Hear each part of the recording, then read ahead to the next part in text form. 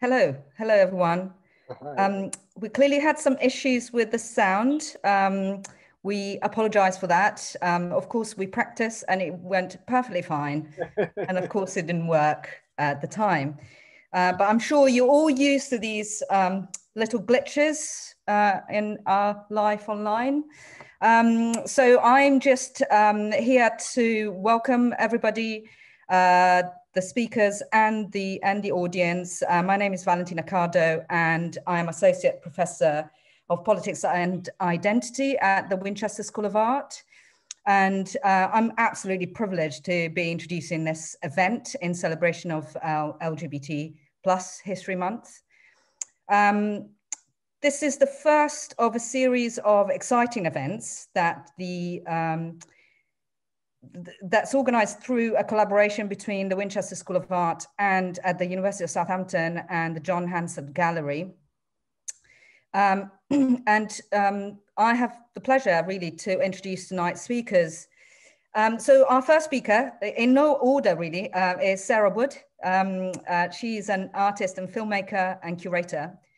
And her recent work includes a number of installations and pieces, one in 2018 for the Whitstable Biennale called Memory of the Future, one in 2019 for Margaret Tate 100 and commissioned by Scotland, and called The Bravest Boat.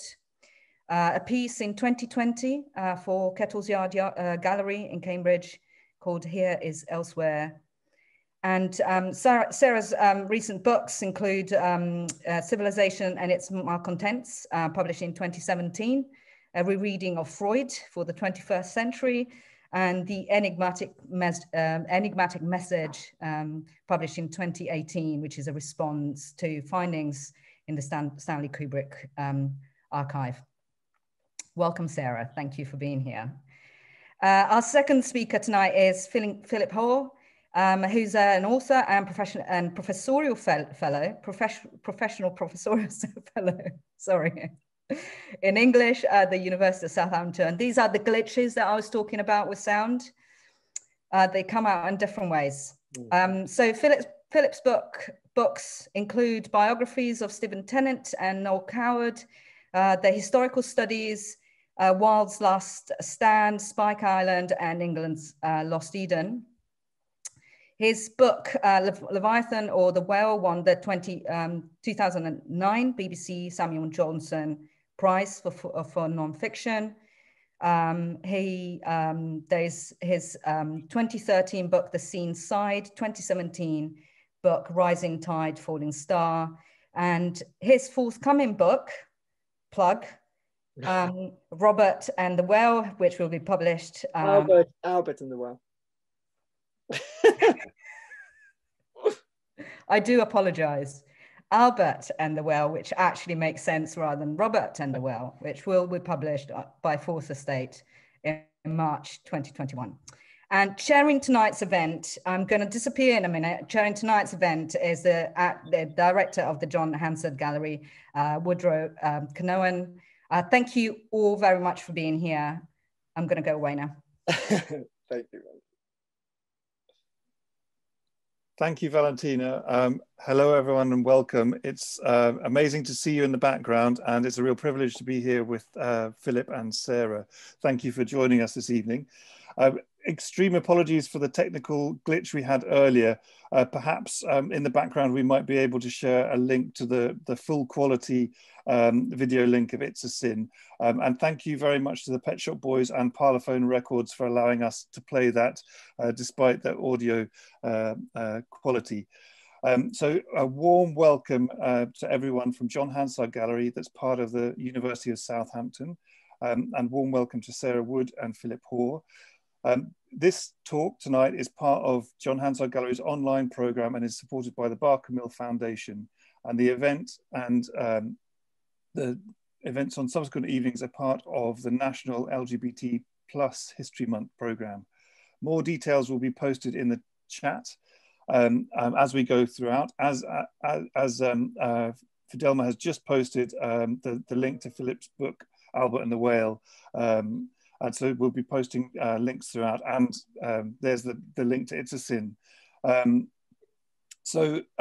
At the end of the talk, there'll be an opportunity for questions and answers. So if anyone who's in the audience has any questions throughout, please do post questions in the Q&A function, which you can find at the bottom of the Zoom window. And we'll be answering those in the last half an hour or so of the talk.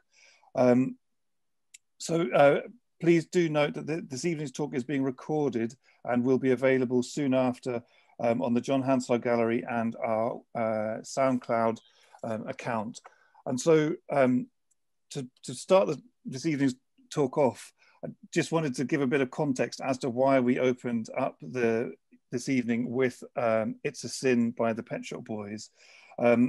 So It's a Sin was a music video that was directed by Derek Jarman in 1987.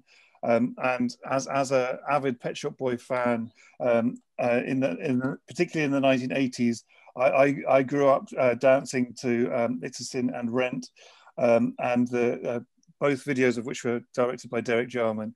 And it brings us to the present moment because we're all longing to be in nightclubs and dancing together. But also, It's a Sin is the title of Russell T. Davies's amazing series that's currently showing on Channel 4.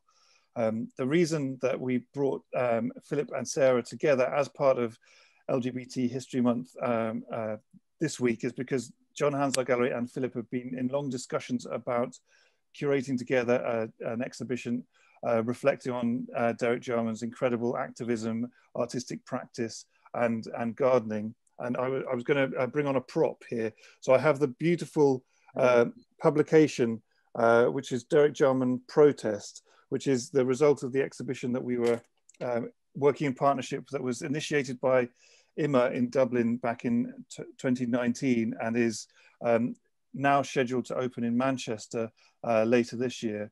And ourselves, John Hansard Gallery and Philip are curating the exhibition Queer Nature that should open at John Hansard Gallery in November. And so I kind of introduced how I first came across Derek Jarman as an artist, a filmmaker, writer, an activist. And I wondered, Philip, Sarah, would you be able to share with us how you first met Derek Jarman or came to know his work? Sarah. Oh, okay. Well, it's always wonderful to think about Derek Jarman and how we've first encountered him. I thought in my fading memory that the first time I'd come across Derek Jarman was when I first went to university and I was feeling very homesick. And I was kind of the first weeks of college. I went to Cambridge and I thought Cambridge was just like the weirdest, snobbiest place I'd ever been to. And I thought, why am I here? What am I doing? And my little straggle of friends that I'd managed to make in the first few weeks, I dragged them along to see Sid and Nancy at the art cinema in Cambridge, a wonderful cinema. And anyway, I thought Sid and Nancy would be a bit of a challenge, but Sid and Nancy was distributed with 3 Derek Jarman shorts that he'd made for the Smiths. I suppose it was really before the age of pop promo, but they were films that went with the songs. And none of us knew it. So the lights went down, the curtains went back, and on came these 3 incredible short films. And I was just like, oh my God, I never want to see any other kind of cinema now. This is it. This is the kind of cinema I want to see.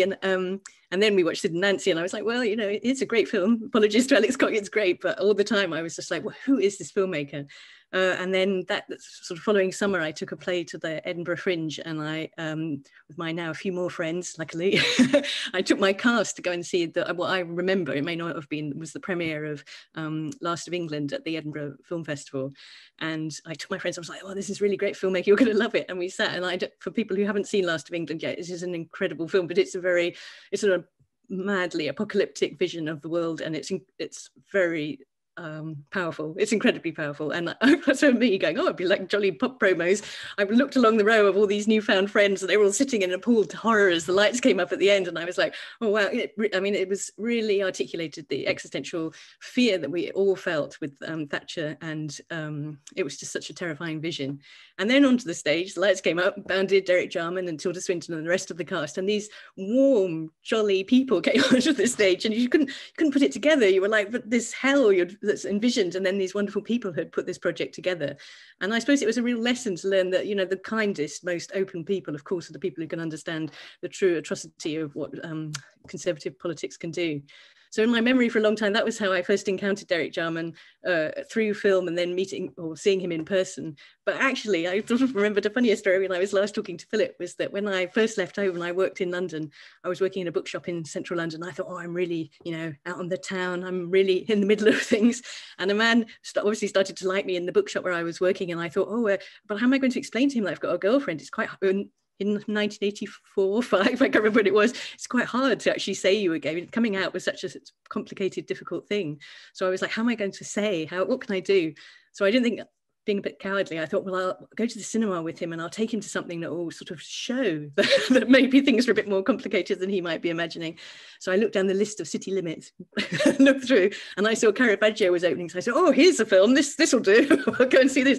So we went to see Caravaggio, and of course, nothing had prepared me for actually what a complex, brilliant film Caravaggio is, about relationships and sexuality and love and repression and the violence of love and the violence of repression. And so it was possibly the perfect film to choose, not that I knew. So I think what I'd repressed for a long time was that I'd actually used Derek Jarman as a sort of vehicle, a sort of, I don't know what it was, a sort of complicated seduction, anti-seduction tool. But yes, my first vision of Derek Jarman was really after that screening of Last of England. And from there on, I mean, he's such a, to watch his films was mind-blowing, and then to see him as a person, he's such a, is such a wonderful, generous force in the world. And it was a real revelation of how you could occupy cultural space, how you could be a maker, and not only make something that was brilliant, but be someone in the world who could represent so much, not just about who he was in the world, but also the vision that he had. So that's me. Sorry, long story, but that's my answer. And Philip, did you first encounter Derek Jarman through his films as well? Yeah, I guess. Well, I went to from Southampton to college in London in 1976, which is a really interesting time to be in London. And Sebastian had been made then, but that was the only big film he'd made, you know. And a friend of mine who was a drama student called Peter Paul Hartnett, he and I were both into like what was happening in 1976, which was punk, and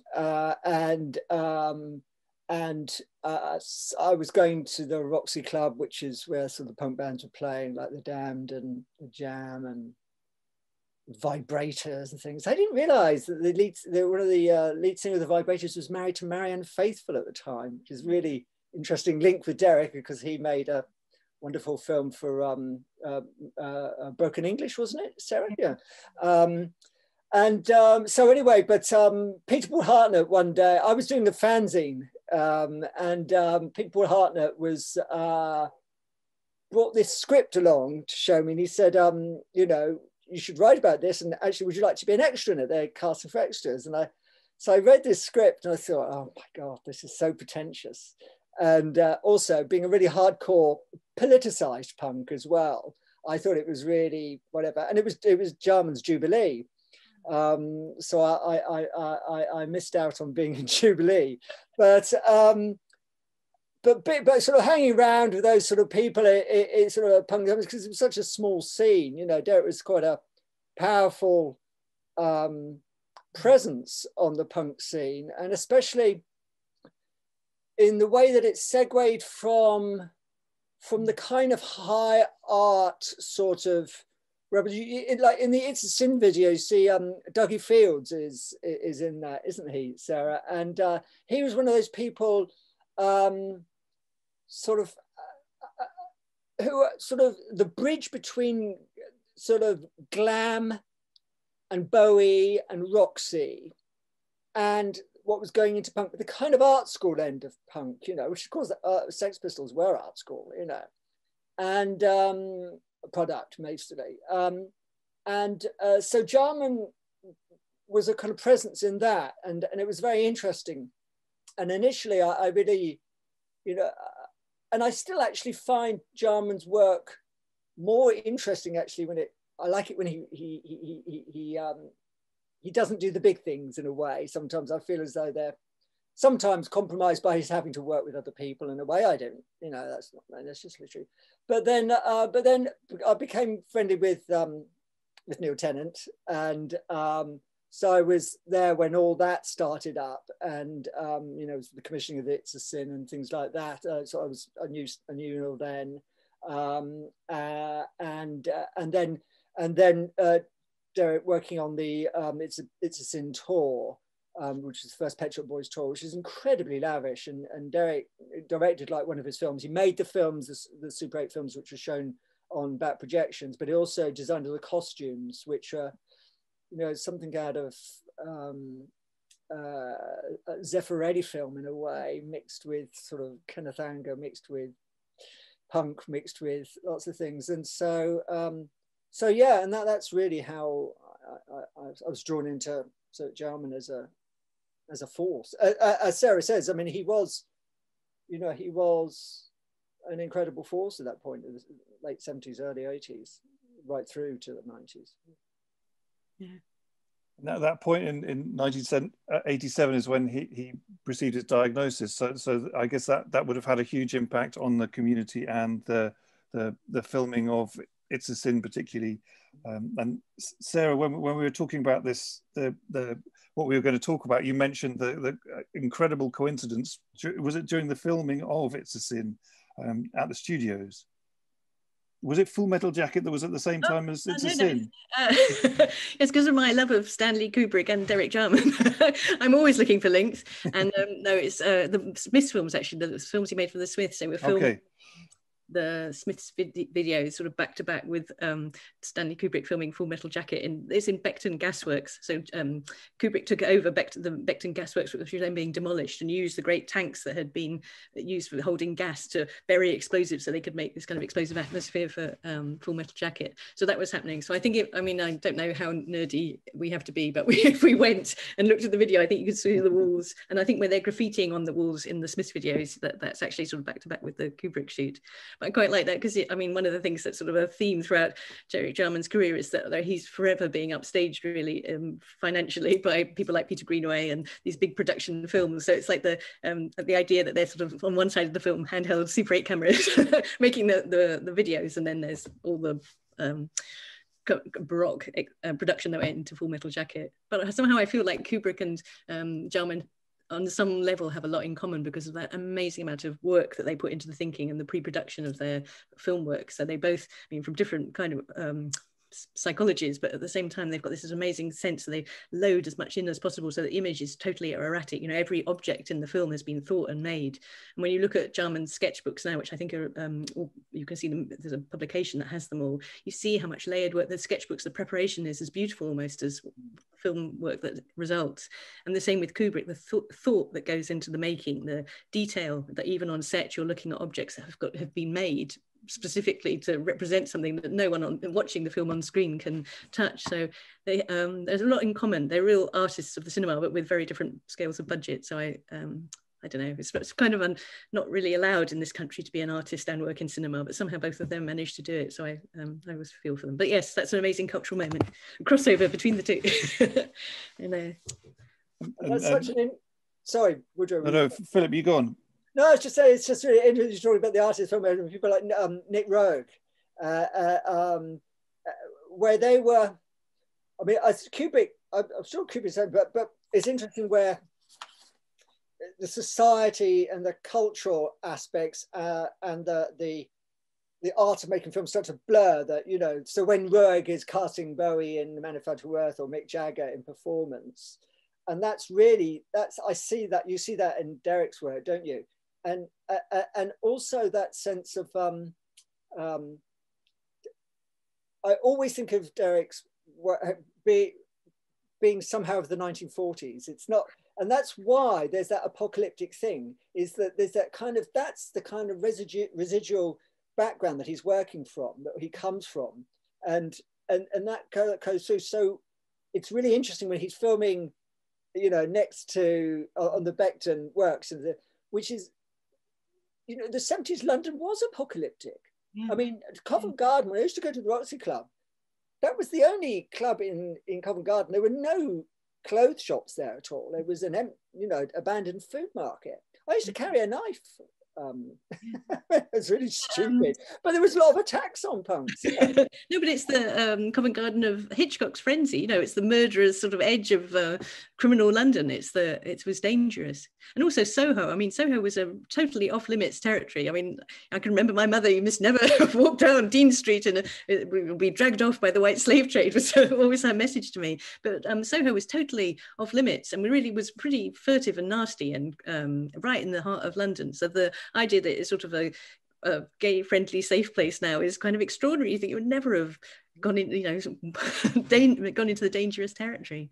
I don't know, it's very strange. But I think you're right about Jarman with the 40s behind him. You know, I think Powell and Pressburger are much closer, you know, relationship to Jarman's work, and also it's funny because during lockdown in our household we've been watching prison escape films to cheer ourselves up, and we've been it's kind of beautiful to watch people being so ingenious to break out of prison. Clint Eastwood, you know, everything happening out of Alcatraz, and but there's something about it about all the digging the holes. And then I was reading Jarman's diaries again for this, reading about his awful time at a sort of awful public school, boarding school, low grade boarding school, you know.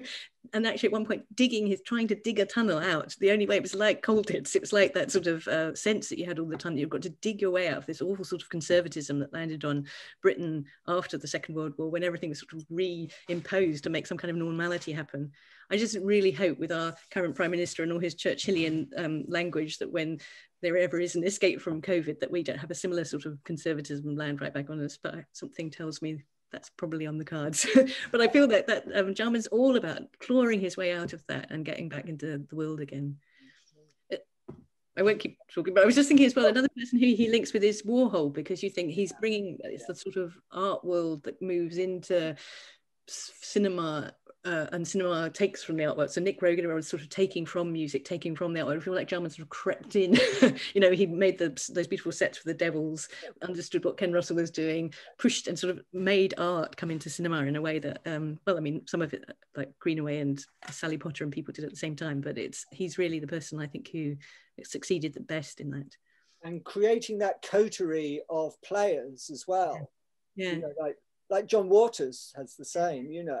That's the essential support mechanisms, because I suppose, like as director, you are very vulnerable if you're a director, aren't you? I mean, I'm not a director, but you can see that, you know, there's a lot of pressure on you, but there's a lot of giving you have to give. So to be surrounded by a group of people who are like-minded, who are almost, you know, like defenders almost, and that's because the whole thing I think about Derek's work and Roeg and Powell Pressburger is that they have, you know, the key components are set, aren't they?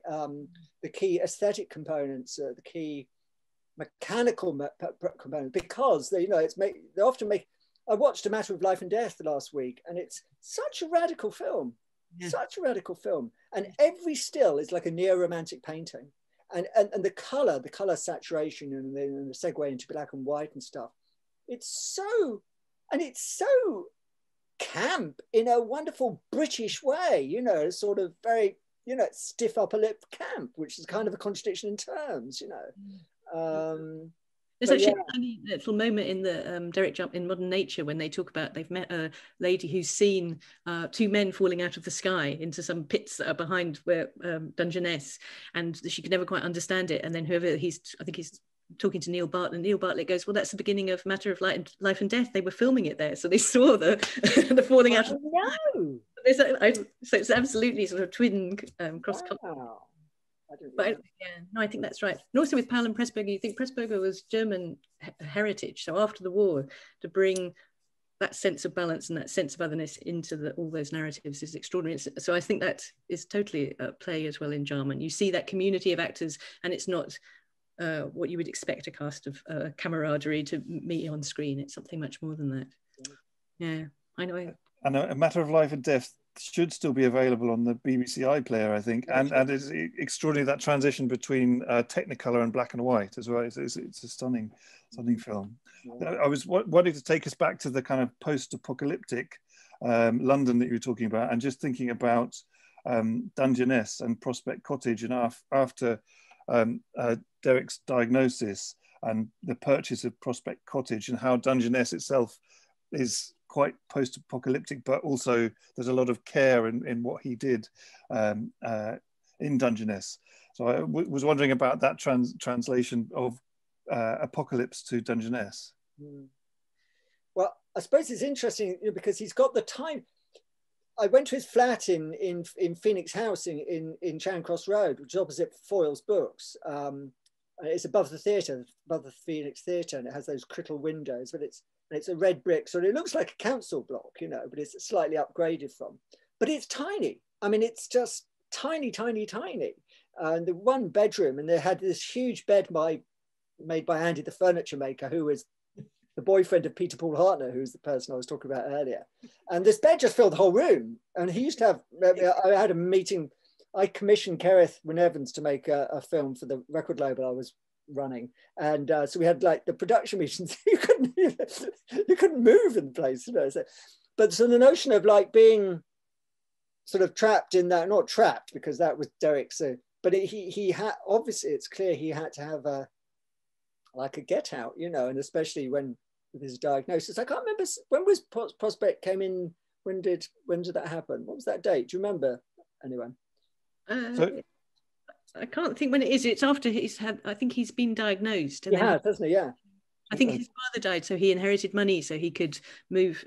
He had the money to buy it. And there's a sort of a moving story about he and Tilda Swinton are driving and they see it, and he says, "Oh, that'd be wonderful to buy." And she goes, "Well, why don't you?" And she buys the cottage. But it is, and when you read the diaries, you realise what pressure he's under. Not only because he talks about the sort of pressure he's got of becoming more famous and more visible, and all the pressure of the film world, and it's all just on his doorstep, really. And Charing Cross Road, you're right there in filmland. But it's that I'm sure that when you read the diaries again, you see that pressure, that already creeping, that sort of hostile environment of what was coming from central government, and the kind of attack on AIDS as a punishment for homosexuality and all that sort of stupid rhetoric that came at the time. You realize what horrible pressure it was, and so to have a thinking space must have been incredible. It reminds me a bit of because I'm thinking about Wittgenstein, and Wittgenstein had his hut in the wilds, and I always think that Derek Jarman did the same. It was like you move away, just have a space where you can just be clear again and think. It's like Thoreau, you know, isn't it? In the woods, there's a classic queer nature thing going on there. Edward Carpenter, Walt Whitman, they do this sort of thing, and it's almost like taking on. So, you know, you're going to call me an outlaw. Well, I'm going to be an outlaw, and I'm going to occupy. The Dungeness is just, I mean, it's officially a desert, isn't it? I mean, it's really a strange place, and it is like that kind of the edgelands of London, where sort of Derek was making those films, you know, and also where he was living, you know, the sort of you know, his Butler's Wharf and those places, the deliquescent, you know, rotting edges of London, which are now so much pumped up with capitalist whatever, you know, that's the Canary Wharf and whatever. But so that contrast is extraordinary. Yeah. We have a note from Irene in the chat who has confirmed that Derek brought Prospect Cottage in 1986. So thank you for confirming that. Fantastic. Irene is Google. Irene's better than Google. As if by magic as well, we could at this point segue into the trailer of Derek's film The Garden, if that's helpful, which is his 1991 film, which is an incredible insight into his personal world and his own universe, and is filmed in and around Dungeness and Prospect Cottage. So I think Nadia or Sylvia was going to play that if we can. Thank you, Nadia. That's brilliant. Apologies again for our audio quality. What we'll do is we'll share links to the files, to the video files on YouTube, so anyone who wants to can follow up and watch those again. But that's quite an extraordinary film, The Garden. I wondered if either Sarah or Philip, you had any reflections on your encounters with Dungeness or with the film itself, The Garden. I know more about the film than Dungeness, but oh, it's such a great film. It's changed my life, really, The Garden. It's such a fantastic film. And it's a shame. In fact, it's on, I think, the BFI player at the moment. So you can watch it online if you want to watch the whole film. And they've digitally restored it. So it's a very beautiful copy, even though it's horrible watching it online. But I think... I'm taken with so many things that we've been saying. The interesting thing to me about apocalypse and the garden and making a garden in that situation is that we're now going towards the sort of climate apocalypse that we know is going to happen, even though we're all in denial. And there's something about Jarman taking his understanding of all his history of understanding plants and loving gardens. You know, he spent a lot of his childhood in Italy and in the Mediterranean, and understood that how gardens are different all around the world, that you plant for the conditions that you live in. And I think in 1980s, our gardening was very different. We didn't have Beth Chatto telling us that we could build gardens for drought. We had to make it up ourselves and try and stick in geraniums that died inevitably, or what fuchsia bushes. And so I think with the garden that Jarman made, he's pushing back against all those sorts of British suburban notions of what a garden could be, and going or not sort of admitting that he's part of nature, that then making that garden and finding ways to grow things in that environment. And even though there's a struggle, there's a terrible moment in the diaries when I think he's brought an iris that he saved from Dockland. He'd seen this sort of stranded iris in the middle of rubble in Dockland, and he'd saved it and preserved it and taken it and loved it and nurtured it in Dungeness. And then there's an awful morning when he walks out and the salty air has completely destroyed the iris, and he's got one flower left, you know, and it's the sort of tragedy of that struggle. And anybody who's a gardener knows you sort of go through great labours to try and make things survive. But he's really arguing with a sort of sense, again, I think it's a post-war thing, that post-war, we'll put in our fuchsia bush, we'll put in our rose bush, we'll dig for victory and make ourselves this square patch of England. He's sort of opening that all up. He had Dungeness because it didn't have any fences. He says the only sort of division he could see was the horizon. That's all it had. And then sort of opening things up and making something that's really working against the grain as hard as it could.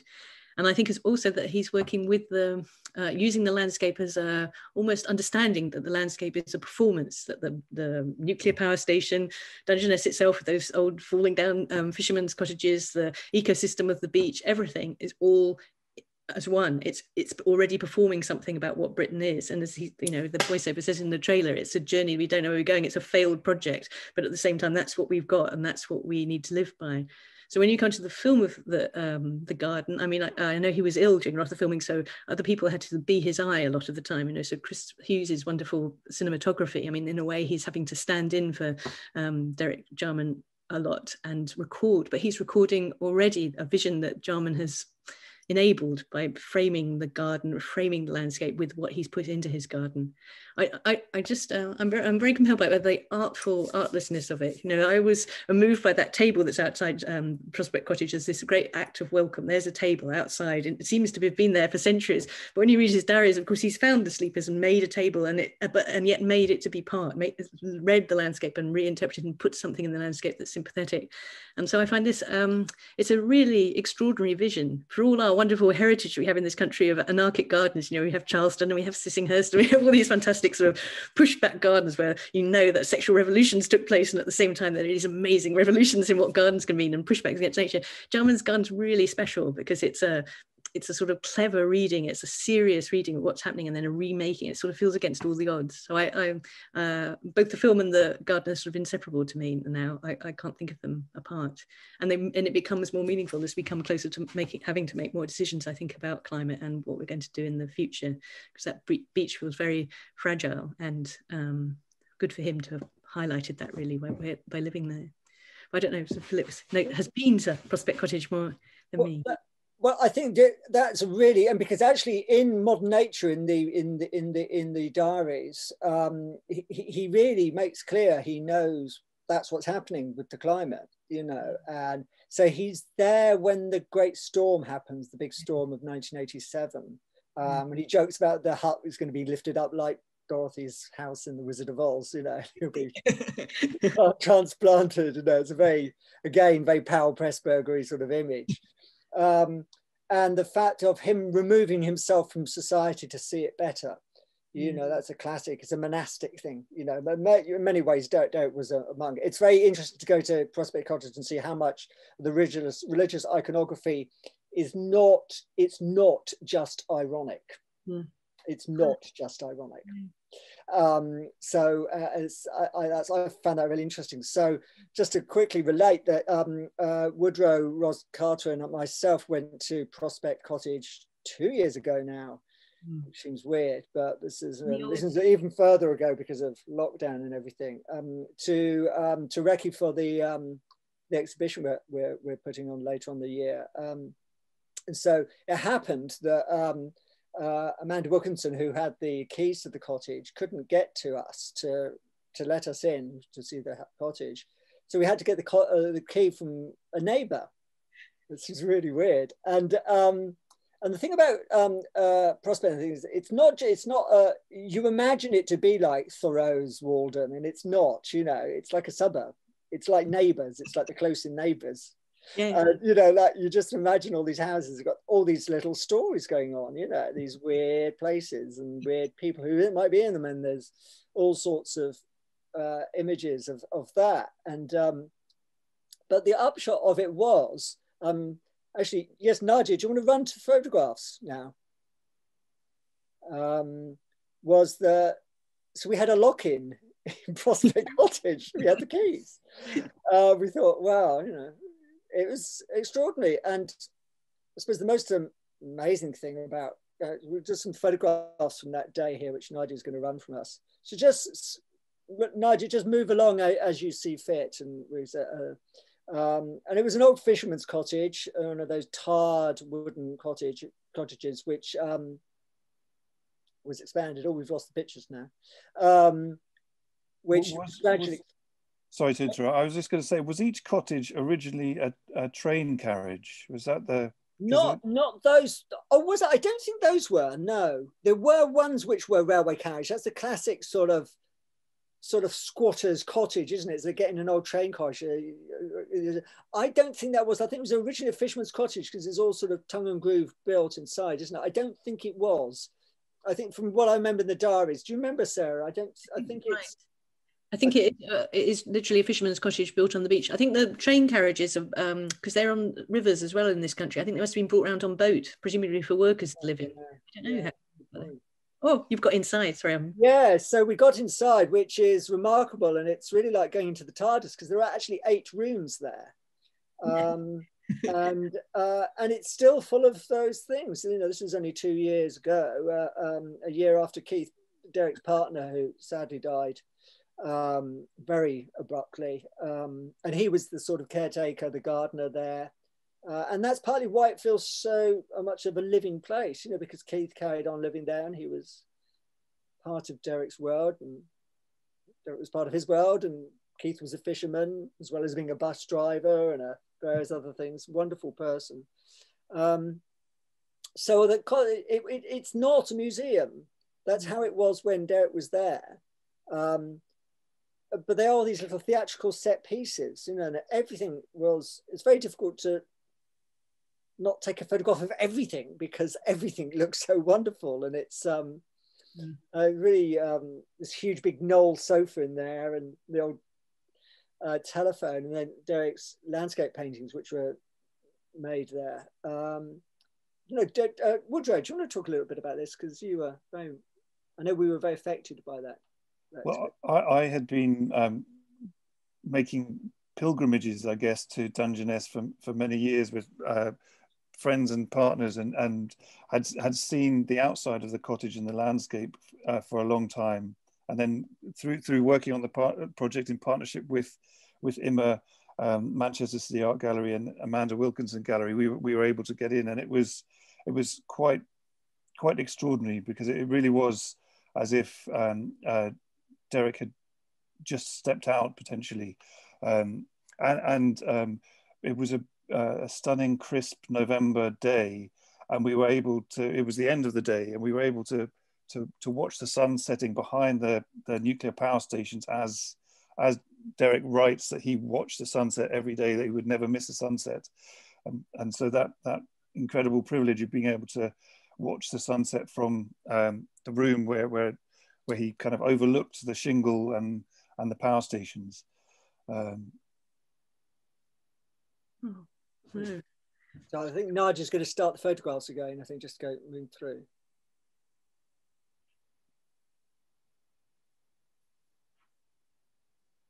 hopefully. That's great to have got trapped inside. I like that. Well, you know, inside. Got us. Yeah.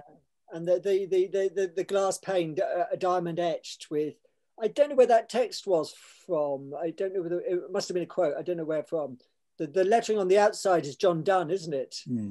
And there's always the joke about Derek being the kind of both saint and magician, and sort of a black magician, if you will, or whatever. And I mean, he was very interested in magic, wasn't he? And there's a lot of the texts in the library in Prospect Cottage are medieval texts, not original, but you know, a very arcane library. So, but it's just I think the sense of it being a living space. I remember when we came back, where do they eat their lunch? There's no table for lunch, and there's no dining room or whatever, you know, and it sort of thinks, oh, you know, is this, you know, but there was a really nice kitchen and things. So it's odd when someone like Derek is sort of domesticated in a way, you're given this domestic aspect of it, and but yet one which is, you know, everything. You could frame any particular part of the house and it would make a really great image. Yeah. It's hard to think of him ever to be being domesticated. I mean, in all the senses of the word. Yeah. This is what's important. Yeah. There's a beautiful shot in the garden of Jarman's hand placing a sort of necklace. I suppose he's made of pebbles. So there's pebbles with the holes on that are found on Dungeness beach, and he sort of lays it onto the one of the upstanding spikes. And I always think that he reminds me a bit of Maya Deren, the people who ritualize any artwork. So whenever you're making an artwork, it's not about mechanization. If you're making a film, it's about something much more magic happening than that. It's sort of, he's such a he's so exciting really that he takes everything out of that context and makes it about an organic process that's much longer and older and more profound than just some simple recording or simple living. Really, it's about it's artifice as much as it's about living. Beautiful. You can see by the totems and the necklaces of stones that fill the house that the outside is very much inside, and the lavender flowers that are drying and the Santolina flowers that are drying, and the tables and surfaces that are like altars within the space. Yeah, that's beautiful. And the stones are hag stones. I'm sure most people know this, but you know, they protect against witches. They have a charm-like quality, and in fact, fishermen would loop them in strings like that, or put them on the prow of their boat to forestall against drowning. The busts we just saw there were busts that Keith said that Derek would buy from like local junk shops, knock the heads off, and then either put a holy stone on the top, or that he wound wire around that one just now, and really made me think. I was watching the new a new Francis Bacon documentary, which is a lie to the new biography of, which just come out, very good biography of him, and how that evoked that Bacon again, that 40s thing, you know, the kind of the moving head, almost like a PTSD thing, you know. That's so interesting that I can't feel, I mean, I can see the anguish, like we could see in the Picture Voice video, anguish, but you can't read it in the same way that you could in a Francis Bacon painting. You know that's what it's about, whereas Jarman does something else. He was refusing it all the time and refusing shame, but admitting that the pressures of yes. No, that's true. That is true. I was just seeing the power station, and there's a very funny bit in the diaries when they think that the power station's exploded, when the power lines get hit by lightning. And Derek Jarman's like, phone, we've got to phone people, and they're phoning all these people. And then Keith steps in and he's like, I'll just find out what's happened. And it's like the power station's powered down because of the lightning. But it's sort of this terrifying moment but it must have been terrifying to listen and hear that all the time. And then because it never isn't windy there. It's so exposed. I know. Dangerous. It's terrific, and it also makes me think of it makes me think of Britain, and then, you know, Aldborough, and not pretty places. Aldborough isn't a pretty place really. It's become prettier, but it wasn't. It's still a bleak place, isn't it? It's I never liked swimming at Aldborough. I found it really scary. I don't know why, you know, but it is scary. It shelves away so quickly. Yeah. My mum always used to say, because she used to go on holiday at Aldborough as a young woman, and she said the great thrill on holiday was to walk along the beach as far as Benjamin Britten would go with his young friends, swimming naked, jumping through the phosphorescence in the sea, niggering young women watching over the things. But I think they were very beautiful. So talk about queer nature. You think what queer experience adds to the English countryside? Yeah. And it also sorry, Sarah, go on. No, I was making jokes. No, because also I was thinking about you know, Jarman's film of War Requiem, which is so astonishing, and that link with Wilfred Owen as well, who's another sort of watery figure. You know, he was very much, Owen was wedded to the sea as well, and that the ambivalence of the sea, the kind of escape that the sea offers. Yes. You know, Oscar Wilde was he was the only wild swimmer in my book,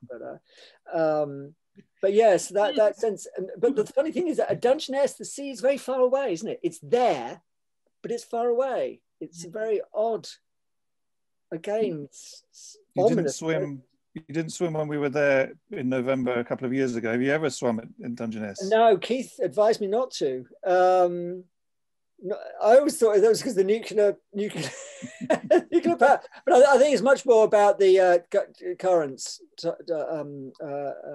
riptides there and stuff. But if you look on Google Earth over Dungeness, there's an extraordinary, almost spiral jetty at the end of the kind of point.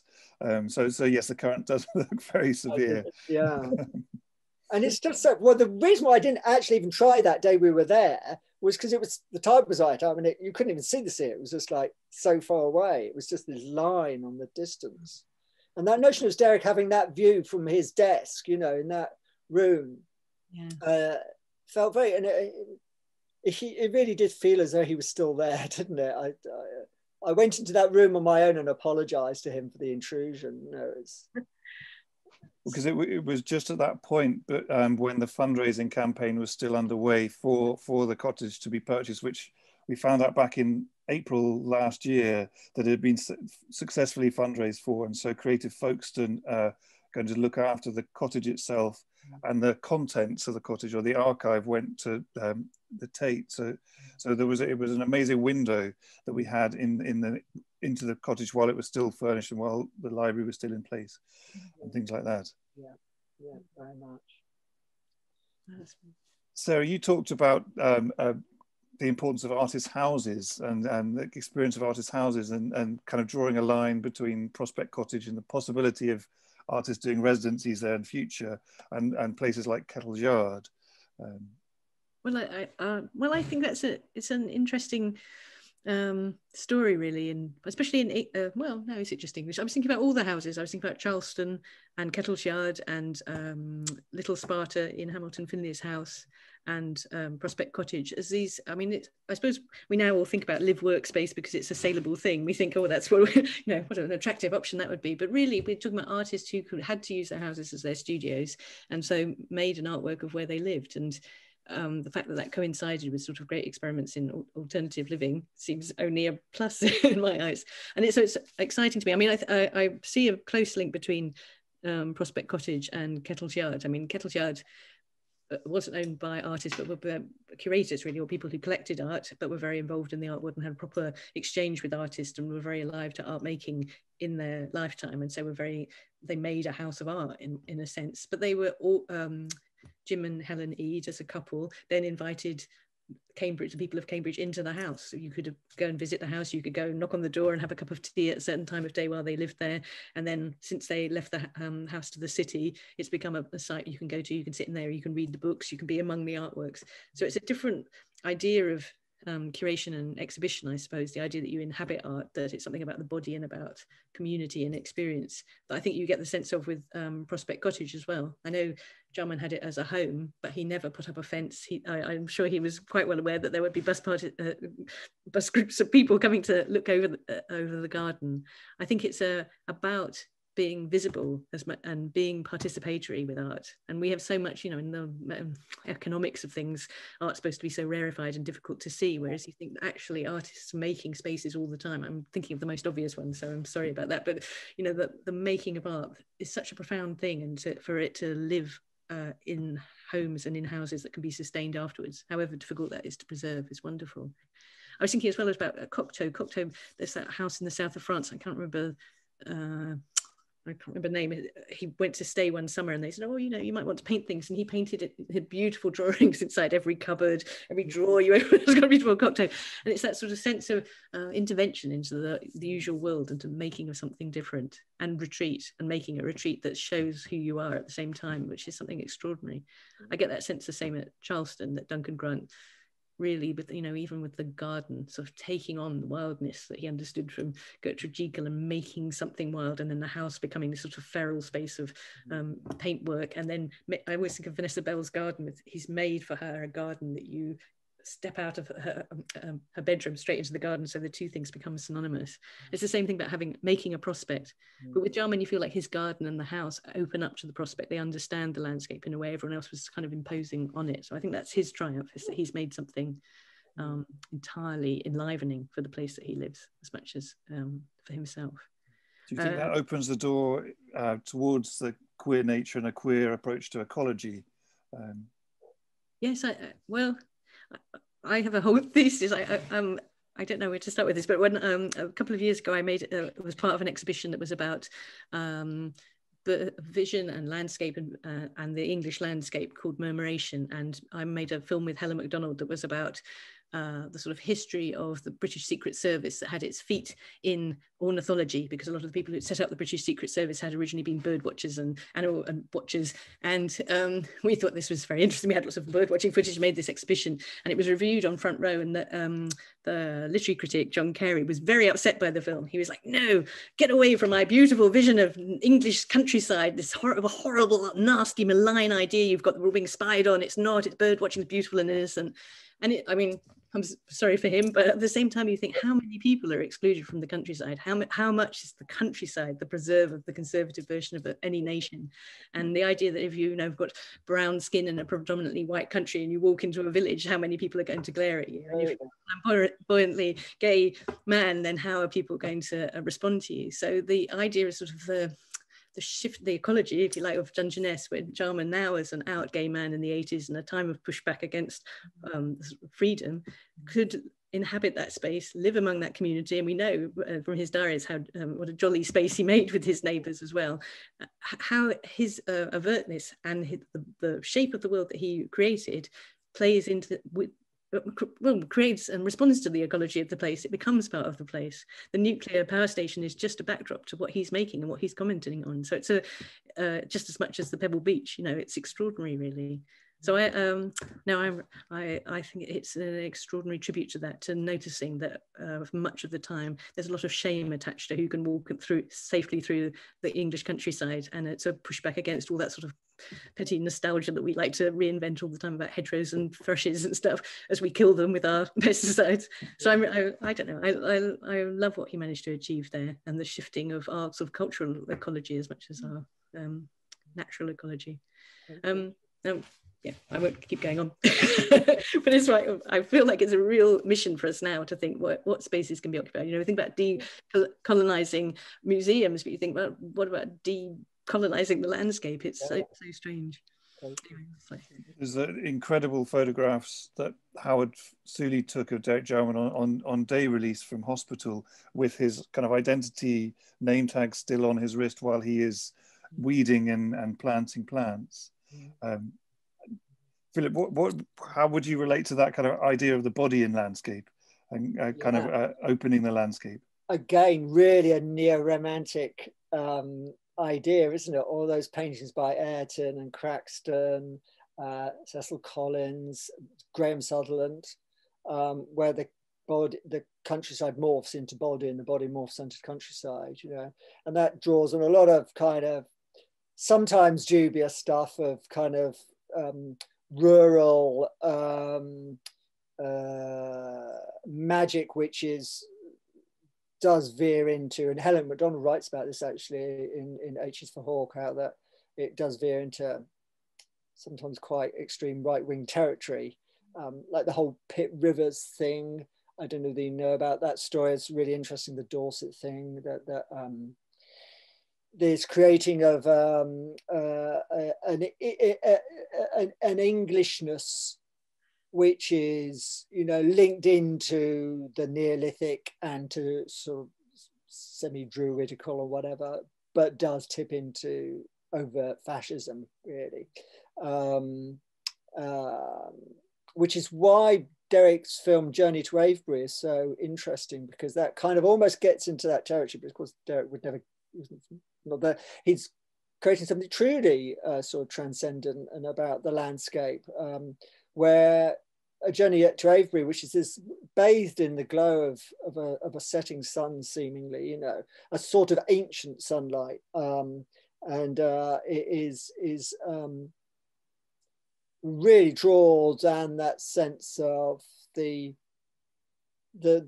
implicit power of the countryside as a healing place, or as a place of, you know, as a place of queerness, where, you know, nature is queer, you know. Is I was only speaking to someone today about gender shifting in sea animals, that, you know, there are certain organisms which will only decide their gender once they arrive at some particular point in their lives, and they'll make a decision about what they want to be, and then that might change again. You know, nature doesn't, you know, it is literally fluid, and, you know, it's a shifting thing, you know. I think that's, I love Journey to Avebury. It's fantastic. They showed it in the Dark Monarchs show, which Derek's other work was in the 15 years ago at Tate St Ives and Nottingham Contemporary, which was, I think, was a really interesting take on Derek's interest also in magic as well. You know, artists like Sven Berlin and some of these kind of, you know, some very dodgy characters, you know, in their political things, but interesting what they're doing about the land. I think Journey to Avebury is such a beautiful film, and you're exactly right. It plays on all of that sense of, oh, here we are on a lovely sunny day, the end of a summer day. So it plays on all of that. But then there's something that it's almost like nature's looking at you through it. It's really uncanny film. It's like, for all that you think you can enter into it, it's looking right back at you. So there's something that he will never permit, that people aren't part of nature. It's like, you're all part, and what are you looking at? What do you not know? Like you were saying about sea creatures, the idea that we're so sophisticated as humans because we understand sexuality or gender, or we, so, you know, we've got consciousness. You think, oh, we understand nothing. Of course, all animals have the same pushes and same drives, of libidinal drives. It's insane to think that isn't true, and that those things aren't occurring in nature. But it's just the story that we've been told. But that's why, yeah, that's the space that he creates in Journey to Avebury is brilliant, because it's all about ambiguity and unsettling and not knowing, and the thrill of not knowing, and the thrill of ambiguity, which I think is one of his very first films, The Journey to Avebury, as well. And I think for anyone who's not seen it, who's watching, it is available online with an incredible soundtrack by Coyle as well, which kind of makes it more estranged as well from the landscape. If anyone has any questions, please do pop them in the Q&A box. We have a couple of questions which have come in. We might talk a bit more about the Queer Nature exhibition we have coming up later, but there's a question asking Sarah if you could expand a bit, about what you mean about decolonizing the landscape. Oh, there I was throwing that out there. But, it's just that I think that we, as we look at all our cultural myths, so yes, there's one thing to look at the history, the supposed history, which is supposed to be fact of, you know, our great generals and things, and whether they should be in statues and all the things that we're addressing at the moment, what objects should be in museums, how they're curated, how they're narrated. I think we also have to think about the way that our mythology spreads out into the countryside and to the landscape, how we've adopted all of that. And what Journey to Avebury, with going to the Avebury site, represents is that there's a history that's beyond our modern consciousness. It's beyond what we find useful at the moment. It may not be in the future, but at the moment we believe that we're beyond paganism, we're beyond magic. I don't know that we are. And it's that sense of what we're excluding from our history, what we're not looking at, what we're not addressing. And like Philip was saying, those histories, the histories back into our ancestral past, some of them can be taken for very optimistic reasons, and some of them can take very nationalistic reasons. They can be used as a sort of basis for stories as they were in pre-war Germany, to suggest that the German soil was originated in the myths and fairy tales of strength and blood and soil that became the, you know, why the Nazis like the Wagnerian opera. I'm not saying that's happening in Britain. I hope it's not happening in Britain, but at the same time, there's a touching all the time on this sort of nostalgia for a kind of landscape where people adopt what they like about landscape, ignoring other things. So there's this well-known writer of walks in this country, I won't name his name, but he's, for instance, will walk out and make a walk, and it's as though he's the only person in the universe, when he writes his experience, who ever saw that journey. And I think that's incredibly colonizing. I think that's a style that we've got used to recently in nature writing, and it's really difficult. And there are wonderful nature writers like Philip and Helen MacDonald and Olivia Lang who problematize all those situations, who say that landscape and the way we view it or the way we frame it is much more complex. And if you come to a filmmaker like Derek Jarman or a writer like Virginia Woolf, who understands the whole history right down to dinosaurs in Virginia Woolf's case, all the sort of stratified layers that go into the making of the land, not only the little surface that we live on in the mediated world at the moment, or the history we're taught from the, you know, when the agricultural revolution happened, which maybe makes it more relevant. If you go right back, you understand something of the way that the narratives have been presented to us now. And so it's not, I suppose it's, yeah, it's addressing how those things have been adopted and colonized to create a sort of cultural myth or a nationalistic myth. I don't know. I think it's something we could start a whole series of talks about. I think it's a beginning of a very long conversation. It's a very important conversation.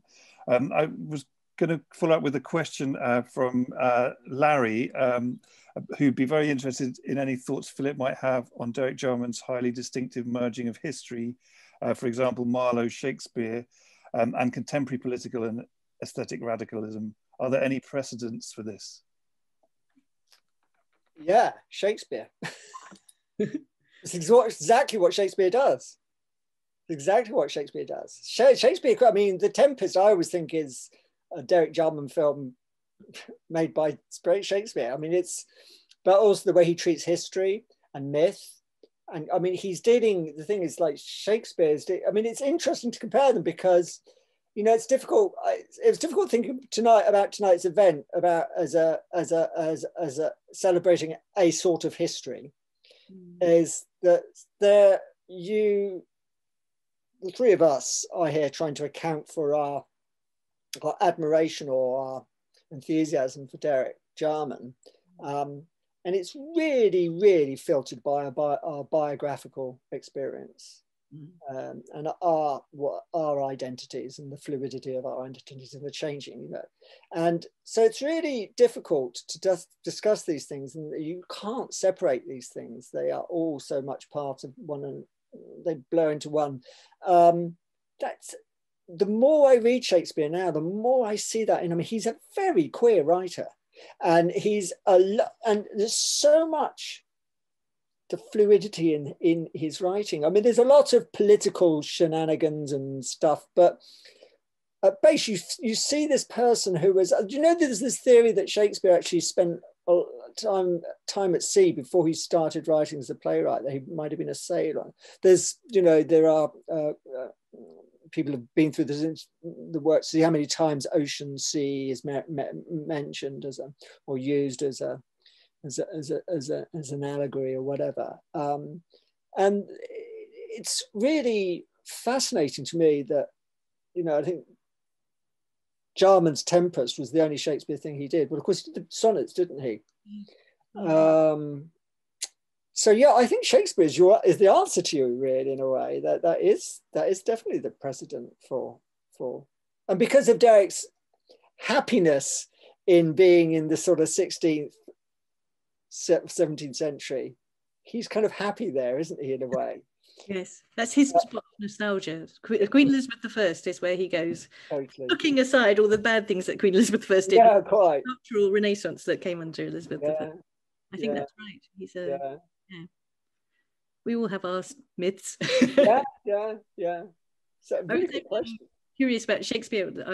Probably everybody knows this by now, but when lockdown first happened, that Shakespeare wrote King Lear, and when the plague year, so when he was in lockdown, that's when he wrote King Lear. So I throw that out to everyone in the audience. So if you can produce a work of art as good as King Lear this time, then as along with your sourdough bread, then you've done very well.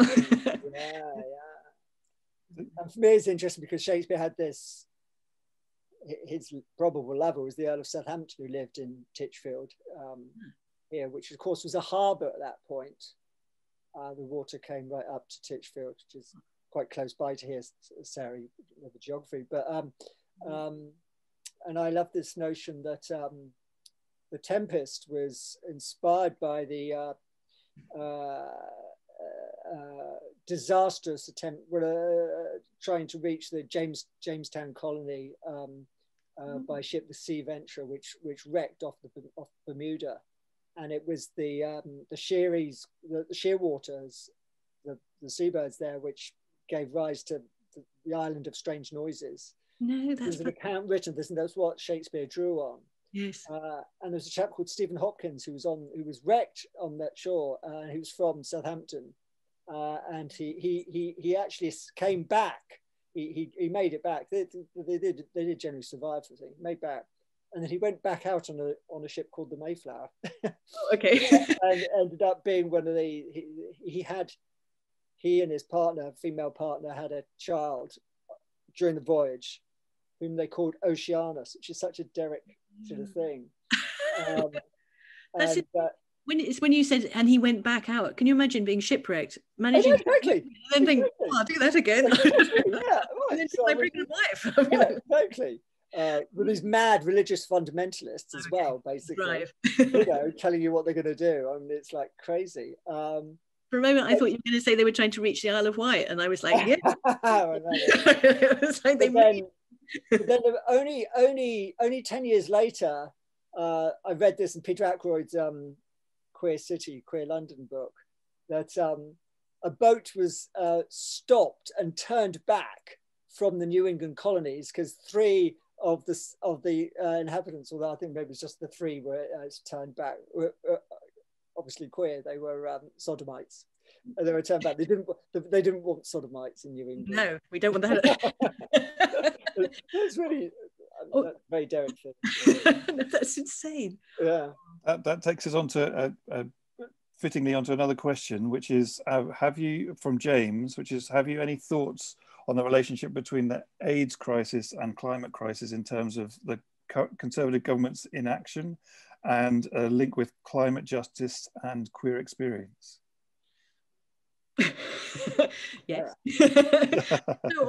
I feel for any of us who just were on the edges of the AIDS crisis, even, that it is so extraordinary now that if the world has a mind to it, it can create a vaccine for COVID, which, cross fingers, will help us in the current state of what's happening. And yet it took so long for people to even to recognize what HIV and AIDS was about before even finding some kind of treatment that worked. And now the cocktail treatment that does work. You just feel like, oh, if they could scapegoat us now and think of reasons, well, I'm sure they are secretly, but think of reasons that they could let us go, they would. It's insane that we work so slowly in some directions, and in the direction of healing takes so long. I don't know. I hope that, because I don't know. It's funny to talk to a screen, but all of you out there, it must change after this. We've spent so much time being alone. You felt like we've been able to stay still, look at nature, feel the seasons turn around with all its grimness and its excitement as time passes. And surely we've all noticed that the world feels a calmer place without the human activity that we've been layering onto it in recent times. I just feel like there will be a wish in the future to go forward and do something. In a way, perhaps we've become jaded and think recycling a plastic bottle is enough. It just feels like things have to change. I mean, I imagine, I don't know, because it's funny to think to go back into the world, and I imagine somehow that I'll open the door, and when I next go on the train to central London, it will look like it did in the 1970s with rubble everywhere and boarded up shop fronts and graffiti. Yes. It'll look like that, and Berlin will look like it did when the wall came down, and all that gloss that's been over it. But hopefully as well, some feral trees will have grown in it. You know, I just feel like there should be a pushback now towards climate change and towards changing things.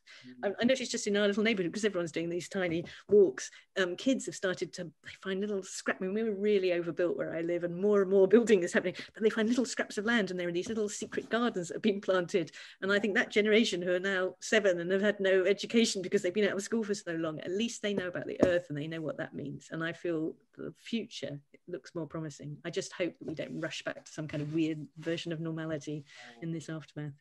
But that's my hope. Didn't we all love listening to birdsong without cars? Isn't that doesn't that cause enough revolution in people?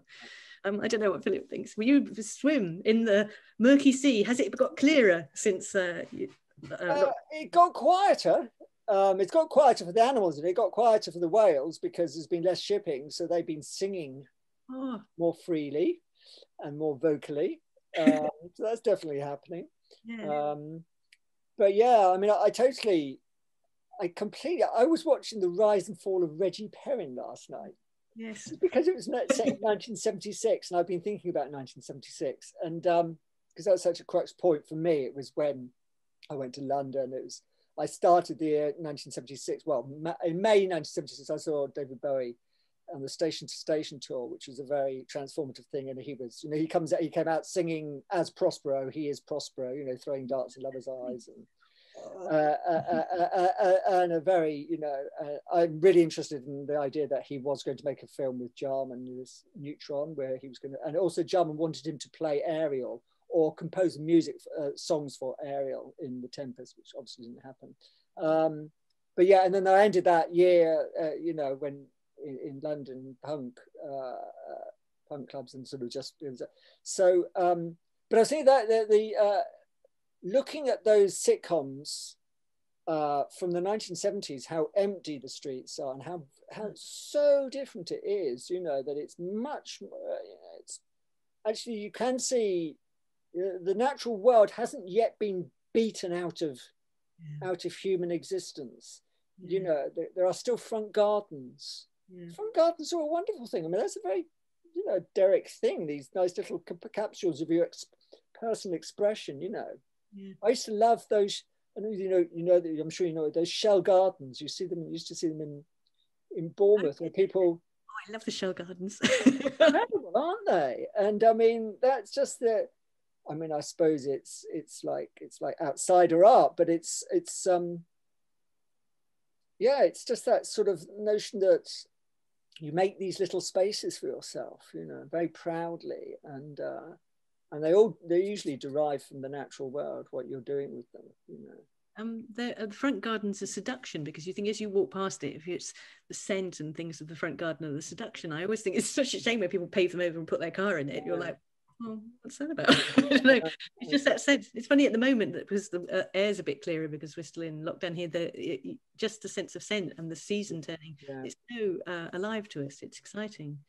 So I don't know, I feel like, yes, all those things that are about pleasure, and I mean, they're in Derek Jarman's diaries, the way he talks about colour and flowers and plants and the history of plants and gardens and different gardens he's loved and books he's loved about gardening.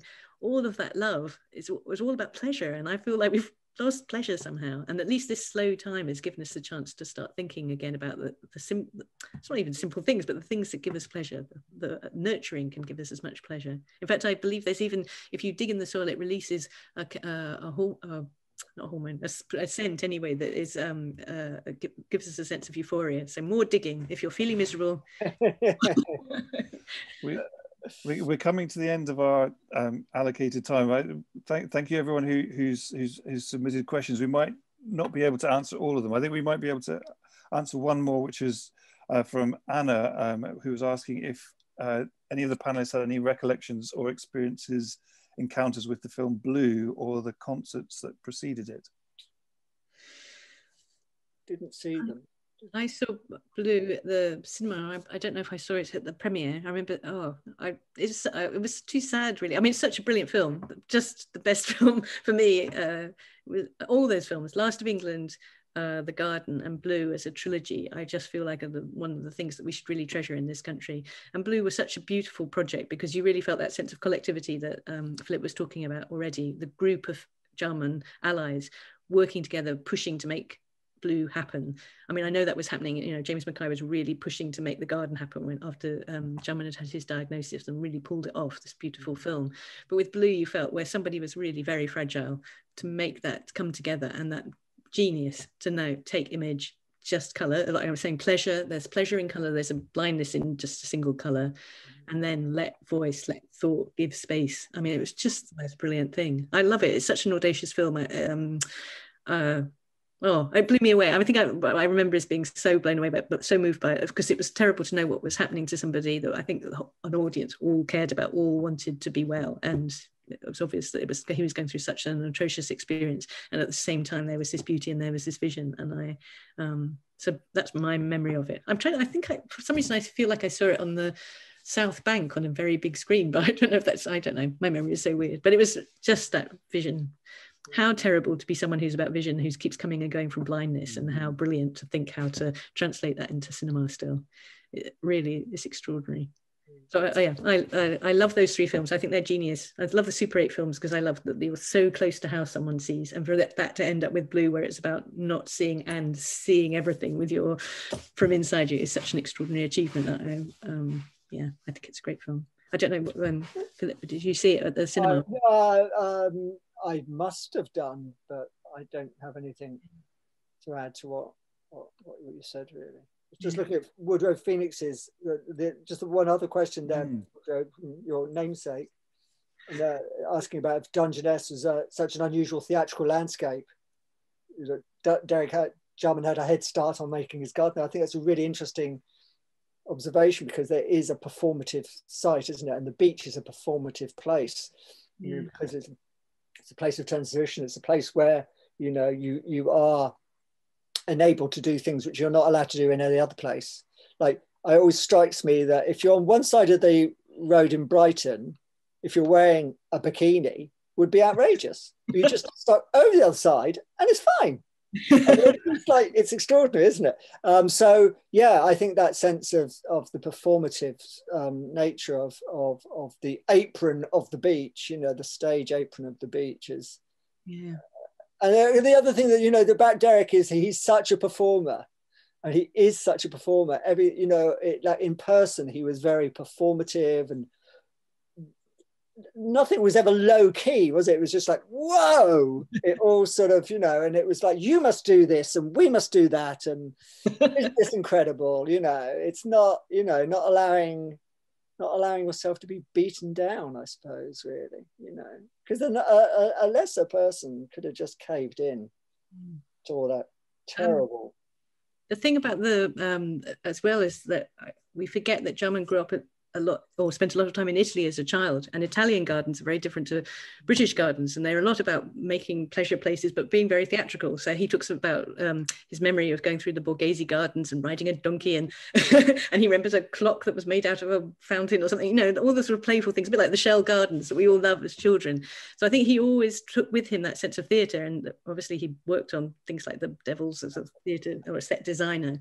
So I think he understood totally that was already a theatre set, and the whole country is a theatre set, and we're all making it up as we go along, and he would make his framing of it with the house. So it's exactly what Philip's saying. It's that frame that makes it appropriate or makes it inappropriate.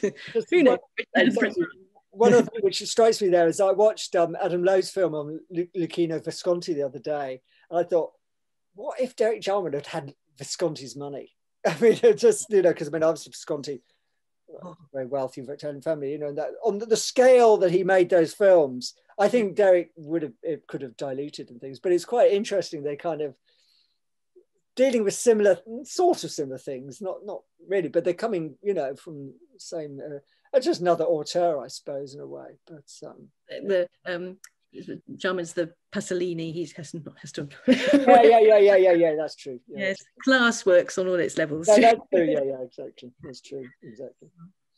So I'm sure, and hopefully, this conversation will continue in and around our exhibition coming up in November later this year, Derek Jarman Queer Nature, that's curated with Philip. So thank you everyone who's stayed with us through this panel discussion. Thank you particularly to Sarah Wood and Philip Hoare, our amazing guest speakers. It's been wonderful to have an insight into Derek Jarman's world. Thank you to Valentina Cardo. A special thanks to Sylvia, Nadia and Fidelma from the John Hansard Gallery team for facilitating us and looking after us this evening. In terms of this evening's event, thank you to Winchester School of Art for working with us in partnership on this event, and it is part of the National LGBT History Month programme, and the links to that are in the chat. We, through the gallery and in partnership with Winchester School of Art, have another few events coming up in the following evening. So tomorrow evening, from 8 till 10 p.m. we're hosting or co-hosting Drag Through Time with the Stage Door in support of Southampton Pride, which will be streamed live through the Stage Door and Southampton Pride's Facebook pages, and features Vilma Celli, Aura J, Bella Black, Dawn and Tink. And also on this coming Saturday, we're lucky enough to host Valentina again, who will be in conversation with the artist Oozing Gloop and Olympia Bakakis. And for anyone who hasn't seen it already, Oozing Gloop's video Commucracy Now is currently available through the John Hansard Gallery. So Oozing and Olympia will be discussing their work. So that's tomorrow evening from 8:30 p.m. Through the John Hansard Gallery Eventbrite. Please do join our mailing list to keep updated with future programme and free exhibitions. Sarah's film, Here Is Elsewhere, is still currently streaming through Kettle Jar. Philip's wonderful new book, Albert and the Whale, is very shortly available, and we will be sharing links to those items. So thank you everyone for staying with us. Thank you, Sarah. Thank you, Philip. And to close this evening, we are going to share Derek Jarman's film for Patti Smith's video memorial song, which was directed by Derek Jarman in memory of Patti Smith's friend, Robert Mapplethorpe. So we thought that was a fitting tribute to Derek also to end tonight's conversation. So thank you so much, Sarah. Thank you so much, Philip. And thank you everyone for watching. Take care. We'll see you soon. Thank you. Thank you.